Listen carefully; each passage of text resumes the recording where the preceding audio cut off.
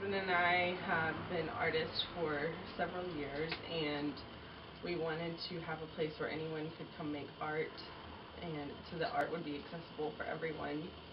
And I wanted to have supplies too, because there's not a lot of places to get supplies in Fayetteville, and so I wanted to give the students primarily and other artists in Fayetteville an opportunity to have another place to go besides big stores like Hobby Lobby. I would definitely like to see more art here, and more art being sold and being promoted and encouraged more. And it's definitely more than it was 10 years ago when I first came here. Well, historically it's been tough for galleries in Fayetteville. There's a long history of galleries opening and shutting, and about a 2-year cycle, sometimes up to 4 years. But any artist you ask will be able to give you their personal history of that.